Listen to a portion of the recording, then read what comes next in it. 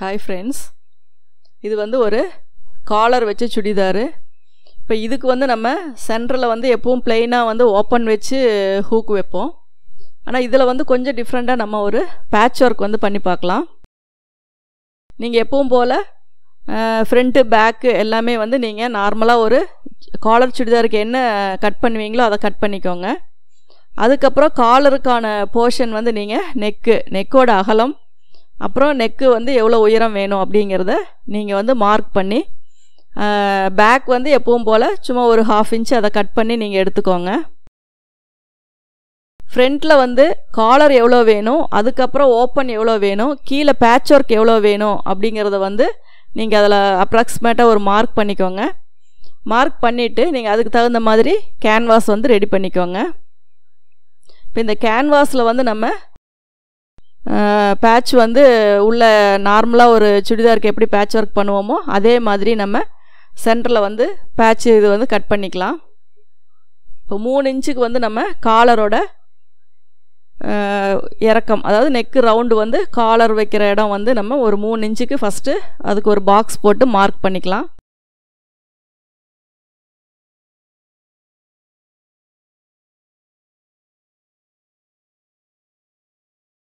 அதில் வந்து அந்த ரவுண்ட் ஷேப், நம்ம காலர் வைக்கிறதுக்கான அந்த ரவுண்ட் ஷேப் வந்து மார்க் பண்ணிக்கலாம். அதுக்கப்புறம் கீழே வர்றது வந்து நம்ம ஒரு முக்கோண ஷேப்பில் வந்து அந்த டிசைன் வந்து நம்ம கட் பண்ணிக்கலாம்.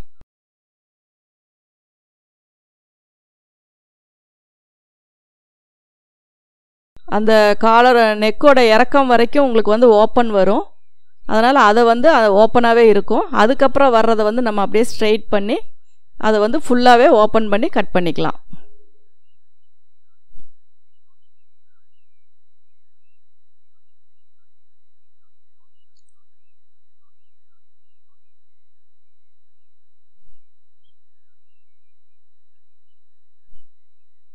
எவ்வளோ இறக்கம் வேணுமோ அந்த அளவுக்கு நம்ம வச்சுக்கலாம். ரொம்ப லென்த்தாகவும் கீழே நெக்கு கொண்டு போக வேண்டாம். உங்களுக்கு வந்து சைடில் வந்து செஸ்ட்டுக்கு கொஞ்சம் செஸ்ட்டு முடிகிற இடம் வரைக்கும் உங்களுக்கு அந்த பேட்ச் ஒர்க் வந்தால் போதும்.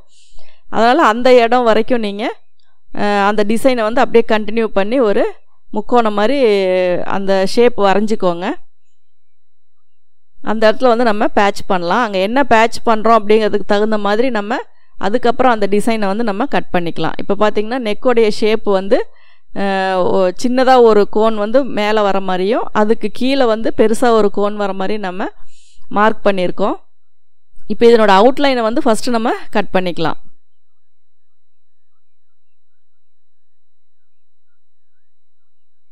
உள்ளே வைக்கிறது எல்லாமே நம்ம வந்து பேட்ச் தான் வைக்க போகிறோம். அது வந்து அந்த இது வந்து நம்ம அதுக்கு தகுந்த மாதிரி மெட்டீரியலில் வந்து ரெடி பண்ணிக்கலாம். இப்போ அவுட்லைன் மட்டும் நம்ம கரெக்டாக எப்பவும் போல் ரவுண்ட் பண்ணி கட் பண்ணிக்கலாம்.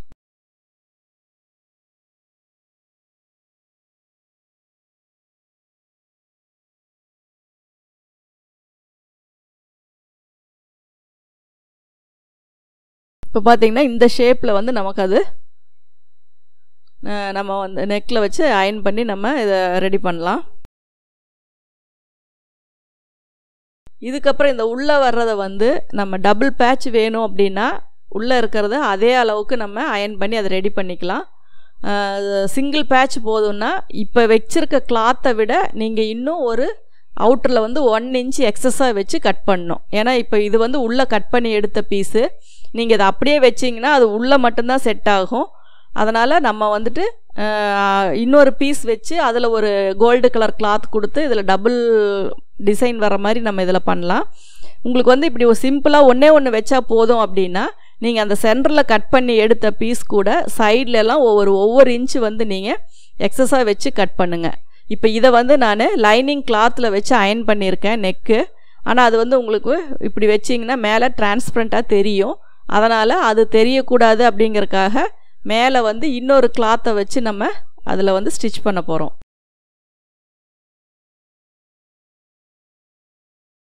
ஏன்னா உங்களுக்கு வந்து டைரெக்டாக நீங்கள் லைனிங்கில் வச்சிங்கன்னா அது என்ன ஆகும்னா உங்களுக்கு அந்த மேல் கிளாத் வந்து கொஞ்சம் மெலிசாக இருந்துச்சு அப்படின்னா உள்ளே இருக்க அந்த ஒயிட்டு கேன்வாஸ் வந்து உங்களுக்கு மேலே தெரியும். அதனால் அதை மறைக்கணும் அப்படின்னா நீங்கள் இன்னொரு கிளாத்தை வந்து ஃபஸ்ட்டு மேலே வச்சு தைக்கணும்.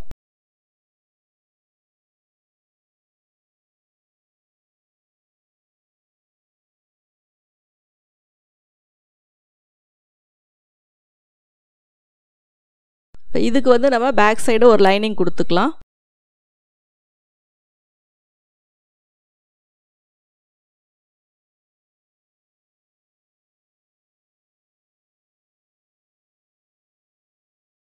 அதுக்கப்புறம் நம்ம இன்னொரு கேன்வாஸ் வெட்டி அதில் கோல்டு கலர் அயன் பண்ணி இதில் வந்து நம்ம இதை வந்து சென்டரில் வச்சு பேட்ச் பண்ணிக்கலாம்.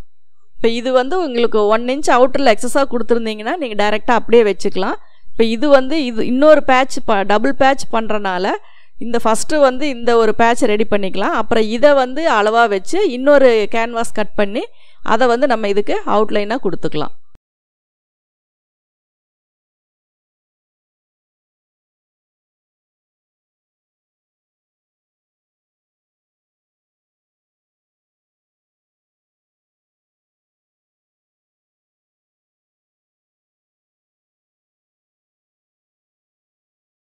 அவுட்ரு ஃபுல்லாக கரெக்டாக அந்த கேன்வாஸ் அளவுக்கு நம்ம கட் பண்ணியாச்சு. இப்போ பார்த்தீங்கன்னா எக்ஸஸாக பேக் சைடு ஃபுல்லாக ஒரு தையல் போட்டு நம்ம வந்து அந்த கேன்வாஸை மறைச்சி அந்த எக்ஸஸாக ஒரு கிளாத்தை வந்து உள்ளே வச்சுருக்கோம். ஏன்னா இதை நம்ம அடித்து திருப்பும்போது உங்களுக்கு வந்து அந்த கிளாத்து வந்து உங்களுக்கு டபுள் கிளாத் மேலே வரும்போது உங்களுக்கு அந்த கேன்வாஸ் வந்து வெளியே வந்து டிரான்ஸ்பரண்ட்டாக தெரியாது. இப்போ நான் இதை எங்கே வச்சுருக்கேன் அப்படின்னா மெயின் கிளாத்துக்கு கீழ்ப்பக்கம் வச்சுருந்தா அடித்து திருப்பும்போது உங்களுக்கு அதுதான் வந்து சென்ட்ரலாக வரும். அதனால் அதுக்கு தகுந்த மாதிரி எங்கே வைக்கணும் அப்படிங்கிறத கரெக்ட் பண்ணி வச்சுக்கோங்க. இப்போ இதுதான் நமக்கு வந்து அவுட்லைனு. காலர் வைக்கிற இடத்த வந்து நம்ம எப்பவும் போல் ஸ்டிச் பண்ண தேவையில்லை. அது விட்டுட்டு மற்ற இடம் ஃபுல்லாக நம்ம கரெக்டாக அந்த கோன் ஷேப்பில் நம்ம ஸ்டிச் பண்ணிக்கலாம்.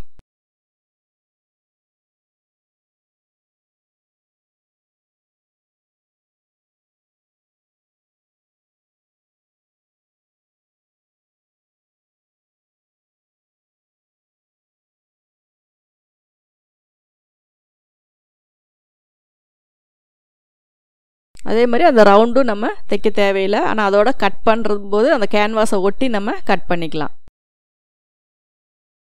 இப்போ இதை நீங்கள் லைனிங் திருப்பும்போது உங்களுக்கு மேல் பக்கம் பார்த்தீங்கன்னா உள்ள ஒரு கிளாத் இருக்குது. அதனால் இந்த டிரான்ஸ்பரண்ட்டாக இருக்கிறத வந்து அது மறைச்சிக்கும்.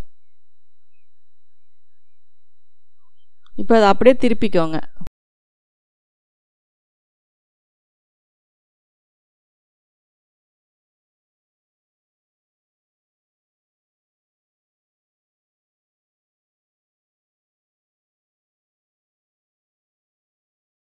இப்போ பார்த்தீங்கன்னா உள்ளே இருக்க கிளாத்தும் உங்களுக்கு அதை ஃபுல்லாக கவர் பண்ணி வந்துடும்.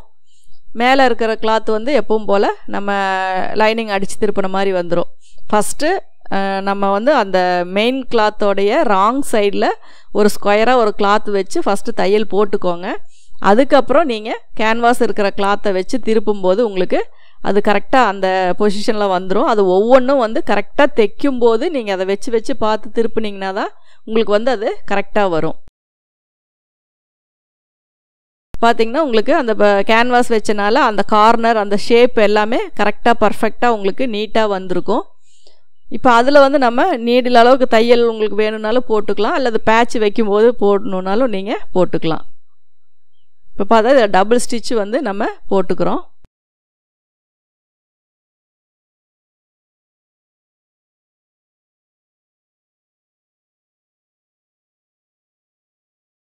அந்த கார்னரெல்லாம் நல்லா கட் பண்ணி விட்டு திருப்பினீங்கன்னா உங்களுக்கு அதுவுமே வந்து நல்லா ஷார்ப்பாக வரும்.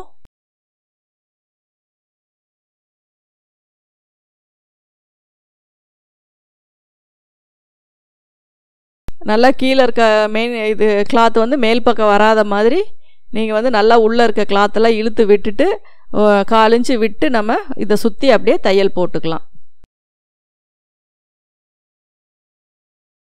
இங்கே மேலே போடுற தையலெல்லாம் வந்து நீடில் அளவுக்கு போடுறது, டபுள் ஸ்டிச் போடுறது எல்லாமே வந்து நம்மளுடைய விருப்பம் படி தான். அது எப்படி செஞ்சால் நீட்டாக இருக்குமோ அதுக்காக நம்ம பண்ணுற ஒர்க்கு.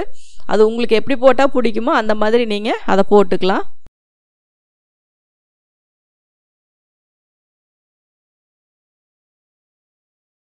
இப்போ வந்து அதை திருப்பினதுக்கு அப்புறம் தான் நம்ம அந்த சைடு எல்லாமே ஸ்டிச் பண்ணி எக்ஸ்ட்ராஸ் எல்லாமே நம்ம கட் பண்ணிக்கலாம். ஏன்னா நெக்கு அயன் பண்ணும்போது நம்ம லைனிங்கில் வச்சு அயன் பண்ணியிருக்கிறனால நீங்கள் வந்து ஃபஸ்ட்டு அதை ரெடி பண்ணதுக்கப்புறம் தான் மற்றது எல்லாமே ரெடி பண்ண முடியும். அதனால் ஃபஸ்ட்டு நெக் ரெடி பண்ணி அடித்து திருப்பிட்டு அப்புறமா சைடெல்லாம் கவர் பண்ணிவிட்டு நீங்கள் வந்து இது போட்டுக்கலாம். இப்போ பார்த்திங்கன்னா அந்த சென்டரில் இருக்க கேன்வாஸு நம்ம வந்து அதே சேம் அளவு எடுத்துக்கிறோம், அந்த போர்ஷன் அப்படியே வரைஞ்சிக்கிறோம். அதுக்கப்புறம் ஒரு 1/2 இன்ச்சு உள்பக்கமாக தள்ளி நம்ம கட் பண்ணிக்கலாம். இப்போ இதில் வந்து ஒரு கோல்டு கிளாத் அயன் பண்ணிவிட்டு திருப்பிட்டிங்கன்னா சென்டரில் வந்து இந்த பிளாக் பேட்ச் வந்து நம்ம அப்படியே வச்சு அட்டாச் பண்ணிக்கலாம்.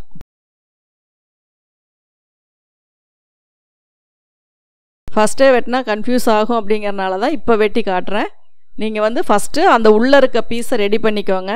அதுக்கப்புறம் அதை வந்து சென்டராக வச்சு அதை விட ஒரு பெரிய பீஸாக கட் பண்ணி அடித்து திருப்பிக்கோங்க. அதுக்கப்புறம் அந்த பேட்சை வந்து நீங்கள் உள்ளே வந்து இன்செர்ட் பண்ணிக்கலாம்.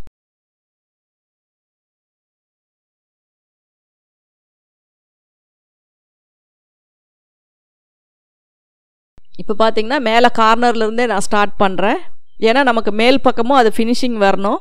அதனால் அப்போ தான் நம்ம திருப்பி வைக்கும்போது அது மேல் பக்கமாக தெரிகிற பீஸ் தான். அதனால் அந்த கார்னருமே நமக்கு தேவைப்படும். அப்படிங்கிறனால மேலேருந்தே நான் ஸ்டார்ட் பண்ணுறேன். டபுள் ஸ்டிச்சு போட்டுக்கோங்க. அதுக்கப்புறம் உள்ளே 1/4 இன்ச்சு விட்டு கட் பண்ணி அந்த கார்னருக்கெல்லாம் சிசர் கட் கரெக்டாக போட்டுக்கோங்க. அதுக்கப்புறம் கீழே ஒரு லைனிங் கிளாத் இருக்கிறனால நீங்கள் அதை அப்படியே திருப்பிக்கோங்க. கார்னர் வந்து எப்படி திருப்பணும்னு சொல்லியிருக்கேன். அந்த கேன்வாஸ் வந்து உறிஞ்சி வந்துடாமல் கரெக்டாக மடித்து அந்த கவர் பண்ணி நீங்கள் திருப்புங்க. அப்போ தான் அந்த கார்னர் வந்து நீட்டாக இருக்கும். அந்த எக்ஸஸாக இருக்கிற பீஸை வந்து கேன்வாஸ் பக்கம் வச்சு தள்ளிக்கோங்க. அப்போ தான் வந்து கேன்வாஸ் வந்து ஓப்பன் ஆகி பிரிஞ்சு வராமல் இருக்கும். எப்போவுமே திருப்பும் இந்த கார்னர்லாம் திருப்பும்போது நீங்கள் அந்த எக்ஸஸாக இருக்க பீஸை வந்து கேன்வாஸ் பக்கம் மடித்து பிடிச்சிட்டு திருப்புனீங்கன்னா அந்த கார்னரும் உங்களுக்கு ஷார்ப்பாக வரும், கேன்வாஸும் பிரிஞ்சு வராது. அதனால் அந்த மாதிரி நீங்கள் திருப்புங்க. இப்போ இதை திருப்பும்போது உங்களுக்கு ஒரு 1.5 இன்ச்சு அகலத்துக்கு உங்களுக்கு ஒரு உள்ளே வைக்கிற பேட்ச் வந்து நம்ம ரெடி பண்ணியாச்சு. இப்போ இதுக்கு வந்து நீங்கள் இதுக்குள் நடுவில் வந்து அந்த பேட்ச் வச்சு நம்ம ரெடி பண்ணிக்கலாம். அந்த கார்னரில் நான் இழுத்து விட்டுக்கோங்க. அயன் பண்ணுறதுனா அயன் பண்ணிக்கிட்டிங்கன்னா நல்லா ஸ்டிஃபாக அப்படியே நிற்கும். அப்படி இல்லை அப்படின்னா நீடில் அளவுக்கு ஸ்டிச்சு போடுறதுனால நம்ம போட்டுக்கலாம்.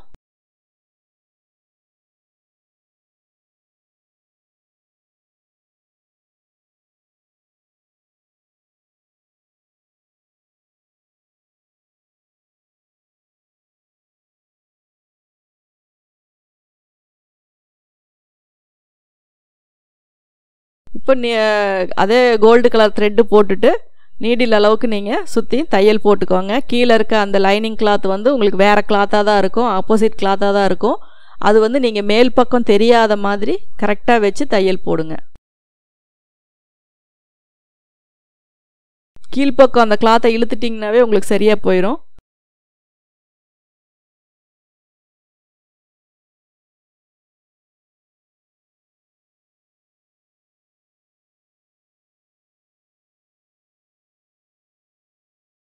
சுற்றி வந்து நீடில் அளவுக்கு தையல் போட்டுக்கலாம். மேலே வந்து நூல் மாற்றிக்கோங்க. அதே கோல்டு கலர் த்ரெட்டு போட்டுக்கோங்க. ஏன்னா க்ரீன் போட்டிங்கன்னா அசிங்கமாக தெரியும். அதனால் நீங்கள் மேலே வந்து கோல்டு கலர் கிளாத் போட்டுக்கோ, இது நூல் வந்து மாற்றிக்கோங்க.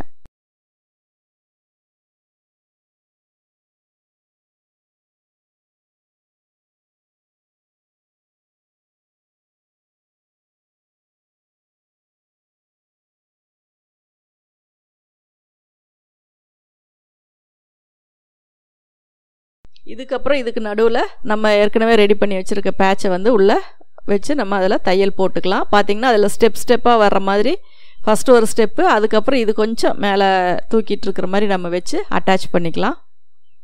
சென்டர் மாறாமல் வச்சு நீங்கள் தையல் போட்டுக்கோங்க.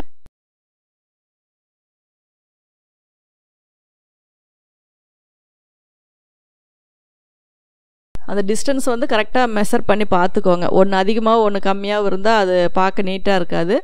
அதனால் அதுக்கு தகுந்த மாதிரி 2 பக்கமும் ஈவனாக வர்ற மாதிரி நீங்கள் வந்து அதை மெஷர் பண்ணி பார்த்துக்கோங்க. இப்போ பார்த்தீங்கன்னா உங்களுக்கு டபுள் பேட்ச் எப்படி பண்ணுறது அப்படிங்கிறது இதிலே உங்களுக்கு புரியும். ப்ளவுஸாக இருந்தாலும் சரி, எதுவாக இருந்தாலும் சரி, நம்ம பேட்ச் ஒர்க் பண்ணுற மெத்தட் எல்லாமே உங்களுக்கு ஒரே மாதிரி தான். அதனால் நீங்கள் அந்த பேட்சுக்கு உள்ளே வந்து இந்த பேட்சை வச்சு மேலே டபுள் ஸ்டிச் வேணுனாலும் போட்டுக்கலாம், சிங்கிள் ஸ்டிச் வேணுனாலும் நம்ம போட்டுக்கலாம். மேலே பார்த்தீங்கன்னா ஒரு ஸ்டெப்பு மட்டும் மேலே கொஞ்சம் அட்ஜஸ்ட் பண்ணி அதை மேலே எடுத்து வச்சுருப்போம். ஏன்னா அது டபுள் ஸ்டெப்பு மாதிரி தெரியணும் அப்படிங்கிறக்காக. இல்லாட்டினா ஈவனாக வைக்கிறதுனால வச்சுக்கலாம்.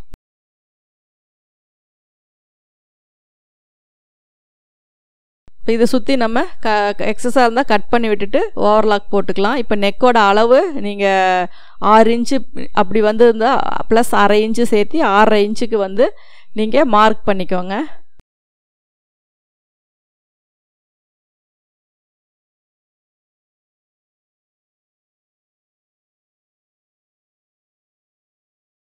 இப்போ பார்த்தீங்கன்னா உங்களுக்கு சென்டரில் இந்த பேட்ச்சு இது நம்ம வேர் பண்ணும்போது தலையில் ஈஸியாக போகணும் அப்படிங்கிறக்காக மேலே ஒன் சைடில் கொஞ்சம் ஓப்பன் விட்டுக்கலாம்.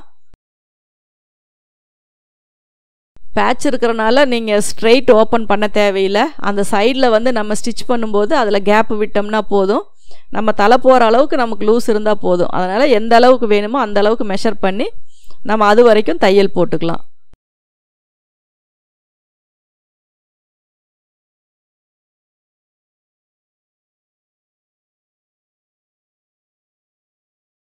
இப்போ பார்த்தீங்கன்னா உங்களுக்கு ஒரு 1/2 இன்ச்சுக்கு கோல்டு கிளாத் வெளியே தெரியும். சென்டரில் இதே டாப்பில் வர கீழே இருக்க பார்டர் சென்டரில் நம்ம அட்டாச் பண்ணியிருக்கோம். பிளெயினாக நார்மலாக ஹூக் வைக்கிறத விட ஓப்பன் வச்சு ஹூக் வைக்கிறத விட இந்த மாதிரி பேட்ச் ஒர்க் பண்ணிங்கன்னா நல்லா கிராண்டாக இருக்கும். இப்போ எந்த அளவுக்கு ஓப்பன் வேணும் அப்படிங்கிறதுக்காக அந்த இடம் நீங்கள் மார்க் பண்ணிக்கோங்க. அது வரைக்கும் நீங்கள் ஸ்டிச் பண்ணி கொண்டு விட்டுக்கலாம். அதுக்கப்புறம் நம்ம 2 ஹூக் வச்சு அதை கரெக்ட் பண்ணிக்கலாம். இப்போ ஸ்டார்ட் பண்ணுறதே எந்த அளவுக்கு வச்சுருக்கோமோ அந்த அளவில் ஸ்டார்ட் பண்ணுறோம். சுற்றி எப்பவும் போல் அந்த பேட்சை நீங்கள் அதில் கார்னர் லைன் இதெல்லாம் பார்த்து அப்படியே அட்டாச் பண்ணிக்கோங்க.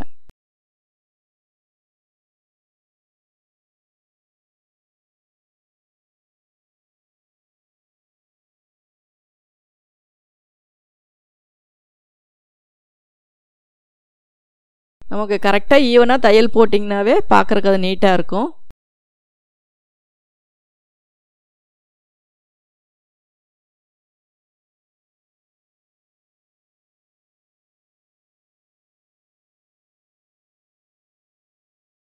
பார்த்தீங்கன்னா சென்டரில் பேட்சும் நம்ம வச்சாச்சு, ஓப்பனும் நமக்கு அதிலே வந்துருச்சு. இப்போ இந்த ஓப்பன் வர இடம் கொஞ்சம் கிராஸாக தான் இருக்கும். அதனால் ஒன்றும் பிரச்சனை இல்லை. நம்ம தலையில் வேர் பண்ணிக்கிற அளவுக்கு நமக்கு இருந்துட்டால் போதும். இப்போ அதில் ஹூக் வச்சு நம்ம கவர் பண்ணிக்கலாம்.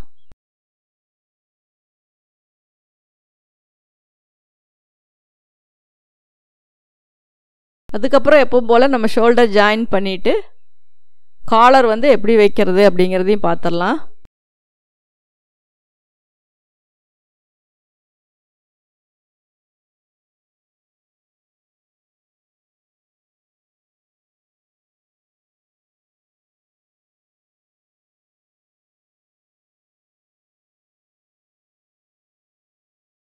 இப்போ ஷோல்டர் நம்ம அட்டாச் பண்ணிக்கலாம். ஏற்கனவே ஒரு 1/2 இன்ச் விட்டு கட் பண்ணியிருக்கனால உங்களுக்கு ஸ்ட்ரைட்டாக ஜாயின் பண்ணும்போது அளவும் ஒரே மாதிரி தான் வரும்.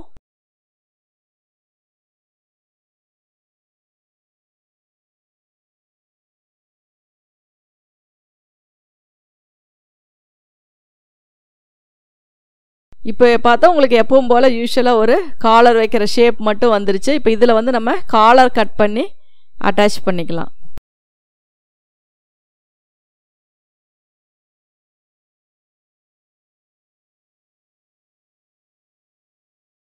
கரெக்டாக சென்ட்ரு வரணும். உங்களுக்கு ஷோல்டர் ஒன்று மேலேயும் கீழேயும் வந்திருந்தா கூட உங்களுக்கு காலர் ஈவனாக வராது. அது சுருக்கு ஒன் பக்கம் அதிகமாக இருக்கும், இன்னொரு பக்கம் இழுத்து தைக்கிற மாதிரி வரும். அதனால் நீங்கள் அந்த நெக்கு மெஷர் பண்ணும்போது அந்த ஷோல்டர் ஜாயின் ரெண்டும் ஒரு ஈவனாக இருக்கா, ரெண்டும் ஒரே அளவாக இருக்கா அப்படிங்கிறத செக் பண்ணிக்கோங்க.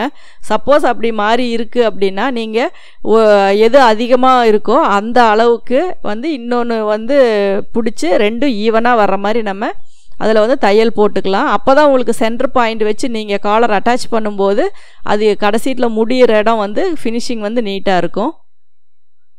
இப்போ 15 இன்ச்சுக்கு நம்ம காலர் வேணும். இப்போ இது ஒரு கேன்வாஸ், காலர் கேன்வாஸு. இதில் ஒரு 3.5 இன்ச்சுக்கு மார்க் பண்ணிக்கிறேன். ஏன் இந்த 3.5 இன்ச்சு அப்படின்னா நம்ம நெக்கோடைய ரவுண்டு 3.5 இன்ச்சு வச்சு தான் மார்க் பண்ணோம்.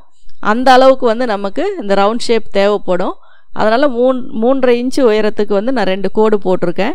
இப்போ இதில் நம்ம மெஷர் பண்ணி பார்த்தோம்னா எந்த அளவுக்கு நமக்கு தேவையோ அந்த அளவுக்கு ஒரு ரவுண்ட் ஷேப் வந்து மார்க் பண்ணிக்கலாம்.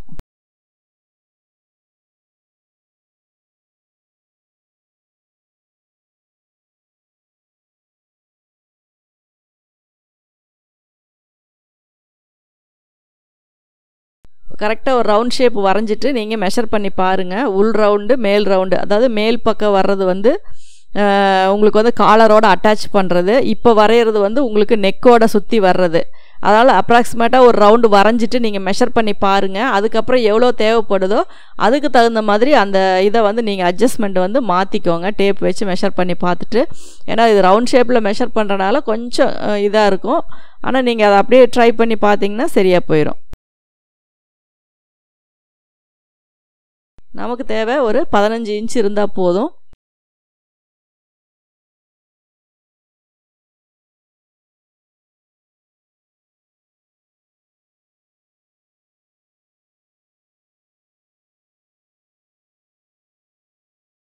இப்போ அதே ஆஃப் ரவுண்ட் ஷேப்பில் வந்து நம்ம வந்து அந்த காலரை வந்து கட் பண்ணிக்கலாம்.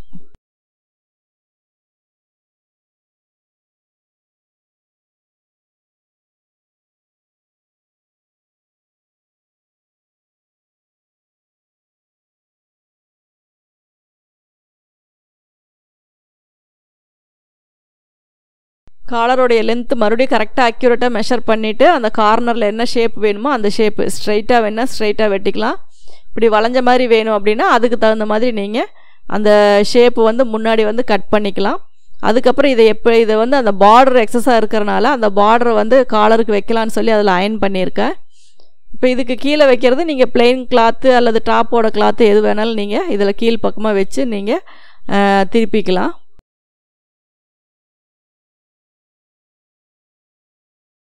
கீழே போடுற தையல் வந்து கரெக்டாக ஒரே டிஸ்டன்ஸில் போடுங்க. அப்போ தான் அடித்து திருப்பிட்டு ரெண்டாவது தையல் போடும்போது இந்த தையலும் அந்த தையலும் ஒரே ஈவனாக நமக்கு வரும். அதனால் இப்போ போடுற தையல் வந்து கரெக்டாக ஒரு 1/4 இன்ச்சு ஃபோல்டு பண்ணி தையல் வந்து கரெக்டாக ஒரே அளவாக போடுங்க.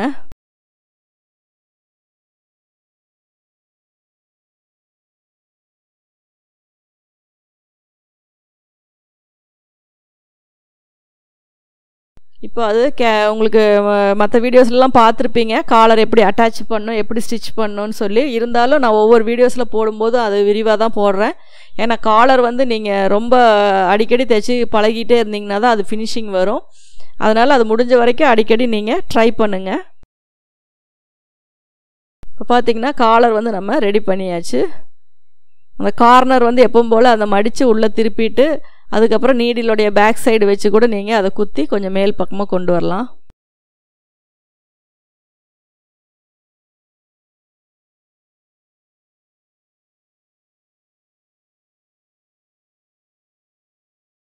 எப்பவும் போல் சென்டர் பாயிண்ட் கட் பண்ணி இந்த சென்டரும் நம்ம டாப்பில் இருக்க சென்டரும் ஒன்றா வச்சு நம்ம ஆஃபாக தையல் போடுங்க. அப்போ தான் வந்து கரெக்டாக வரும். ஏன்னா கிராஸ் பீஸ் அப்படிங்கிறனால நீங்கள் தைக்க கீழே எக்ஸ்ட்ரா கொடுத்துருக்க பீஸ் வந்து எக்ஸ்பெண்ட் ஆகிட்டே இருக்கும். அதனால் இழுக்காமல், ஏன்னா அப்படி இழுத்து தைச்சதுக்கப்புறம் பார்த்திங்கன்னா உள்பக்கம் வந்து சுருக்காக தெரியும். அந்த சுருக்கு இல்லாதபடிக்கு நீங்கள் கரெக்டாக அந்த டிஸ்டன்ஸை வச்சு நீங்கள் தையல் போடலாம். கரெக்டாக அந்த நாச்சிலேருந்து வச்சு பார்த்திங்கன்னா நமக்கு ஈவனாக வரணும்.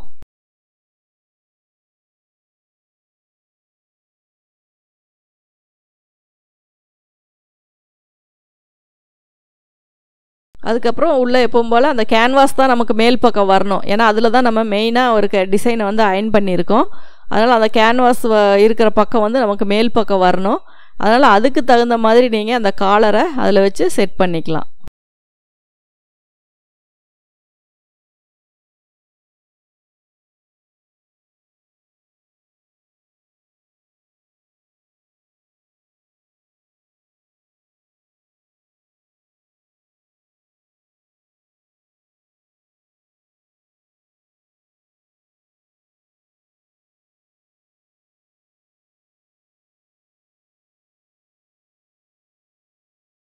கார்னருடைய அந்த காலரோட கார்னர் வந்து நல்லா கரெக்டான ஃபினிஷிங் வர்ற மாதிரி வச்சு நீங்கள் அதில் வந்து அட்டாச் பண்ணிக்கோங்க.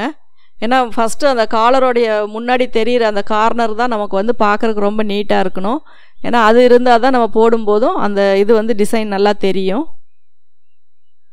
இப்போ அந்த ஷோல்டர் ஜாயின்லாம் எந்த பக்கம் திருப்பி விட்டுருக்கீங்களோ அதுக்கு தகுந்த மாதிரி அதை பேக் சைடு தான் மேக்ஸிமம் சொல்லுவேன். காலர் வைக்கும்போது ஃப்ரண்ட் சைடு திருப்பி விடுங்க. அப்போ தான் வந்து அந்த இடத்துல ஒரு சுருக்கை வந்து நம்ம அவாய்ட் பண்ண முடியும். அதனால் காலர் எப்போ வச்சாலுமே அந்த ஷோல்டர் ஜாயிண்ட்டை வந்து நீங்கள் ஃப்ரண்ட் சைடாக தள்ளி விட்டுக்கோங்க. கரெக்டாக நீடியில் கொண்டு வந்து அந்த பாயிண்டில் நிறுத்தி அதுக்கப்புறமா திருப்பி தையல் கொண்டு போங்க.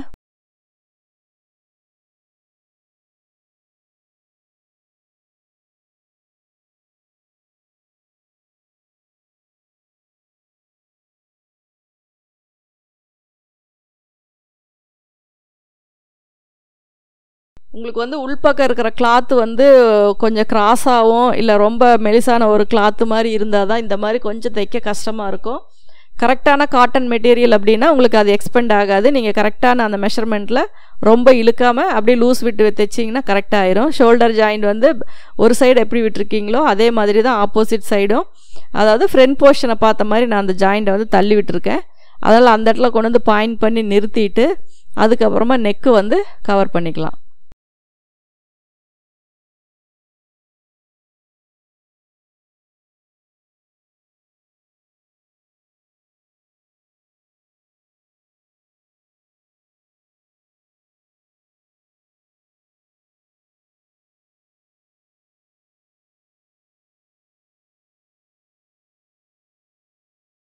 பாதி பாதியாக தேய்ங்க. அப்போ தான் உங்களுக்கு ஃபினிஷிங் நீட்டாக வரும். ஃபஸ்ட்லேருந்து ஸ்டார்ட் பண்ணிட்டிங்கன்னா எப்படினாலும் அது முன்ன பின்ன வரும். அதனால் நீங்கள் சென்டர்லேருந்து ஸ்டார்ட் பண்ணி பாதி ஆஃப் இந்த பக்கமும் பாதி ஆஃப் அந்த சைடும் வர மாதிரி பண்ணிக்கோங்க. அதுக்கப்புறம் பார்த்தா நம்ம போட்டிருக்கிற தையலை கவர் பண்ணுற மாதிரியே அந்த காலர் மேலே வந்து ஒரு தையல் போட்டு அதை வந்து நம்ம அட்டாச் பண்ணிக்கலாம்.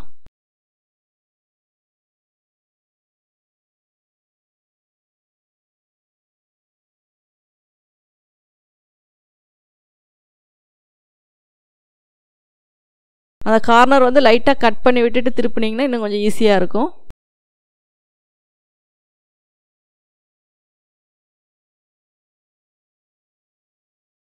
இப்போ வந்து உங்களுக்கு இந்த ஒரு டாப்போட கிளாத்தில் கீழ்ப்பக்கம் மட்டும்தான் பார்டர் இருக்குது. உங்களுக்கு வந்து மேல் பக்கமோ கைக்கோ எந்த ஒரு டிசைனுமே கிடையாது.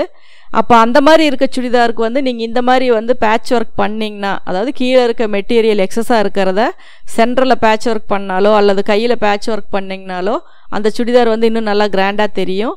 இப்போ இது வந்து நம்ம கைக்கு வந்து ஒரு பார்டர் வச்சுட்டு சென்டரில் வந்து இந்த பேட்ச் ஒர்க் பண்ணியிருக்கோம். இதுவே உங்களுக்கு பார்க்கும்போது ரொம்ப அட்ராக்டிவாக இருக்கும்.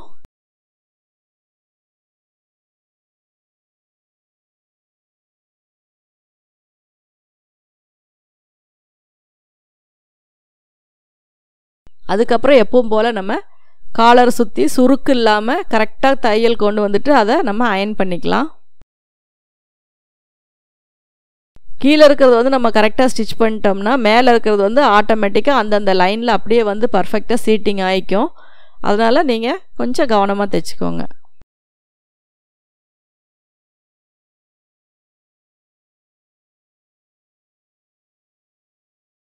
அதுக்கப்புறம் அவுட்டரில் 2 தையல் போட்டாலும் சரி, ஒரு தையல் போட்டாலும் சரி, அது போட்டுக்கிட்டிங்கன்னா உங்களுக்கு நீட்டாக இருக்கும். காலரை சுற்றி எந்த ஒரு சுருக்குமே வராமல் நீங்கள் வந்து அதை இழுத்து வச்சு தான் தையல் போடணும்.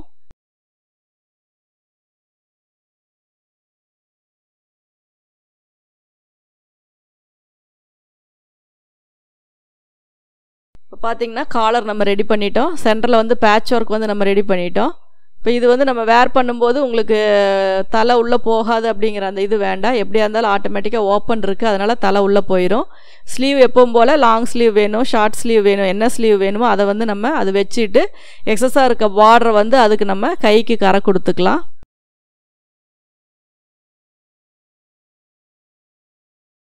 இப்போ பார்த்தீங்கன்னா காலர் நெக்குக்கு நம்ம ஒரு பேட்ச் ஒர்க் பண்ணியிருக்கோம். ஸ்லீவு கீழே நெக் இதெல்லாமே பார்டர் வந்திருக்கனால இந்த காட்டன் மெட்டீரியல் பார்க்கும்போது உங்களுக்கு ரொம்ப அட்ராக்டிவாக சூப்பராக இருக்கும்.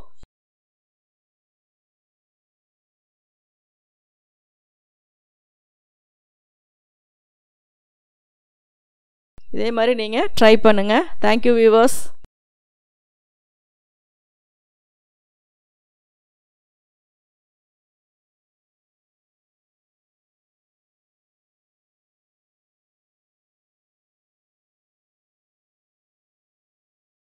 நீங்கள் தொடர்ந்து இந்த சேனலை பார்த்து யூஸ் பண்ணிக்கணும் அப்படின்னா இந்த சேனலை சப்ஸ்கிரைப் பண்ணுங்கள், பெல் பட்டன் ப்ரெஸ் பண்ணுங்கள், உங்கள் ஃப்ரெண்ட்ஸ் கிட்ட ஷேர் பண்ணுங்கள். அதில் ஏதாவது உங்களுக்கு கமெண்ட்ஸ் தெரிவிக்கணும்னா கமெண்ட்ஸ் பாக்ஸில் போடுங்க. தேங்க்யூ ஃபார் வாட்சிங்.